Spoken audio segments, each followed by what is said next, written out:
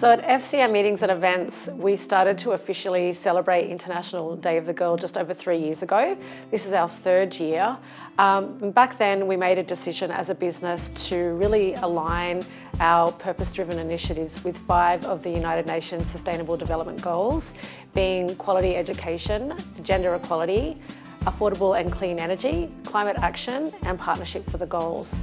And when we looked at those and we thought about what kind of date in the calendar really nicely aligns with those 5 goals specifically, that's when we discovered that International Day of the Girl was actually a date on the United Nations calendar.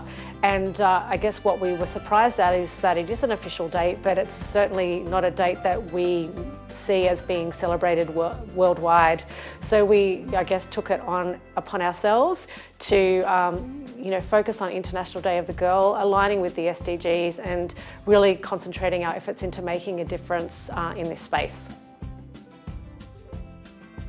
The Pyjama Foundation is one of Flight Centre Foundation's newest partners in terms of purpose and charity initiatives.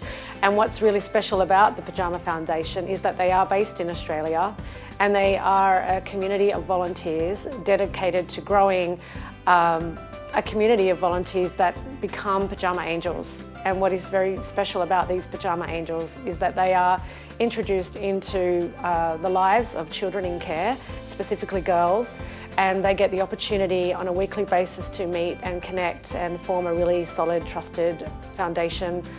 And in that time, they spend time reading, sharing stories, playing games, and working on homework. And this sounds really simple, but I think these are the basic needs that many of us take for granted because some of these children in their early stages of life haven't had the opportunity to have a stable environment that provides this type of support.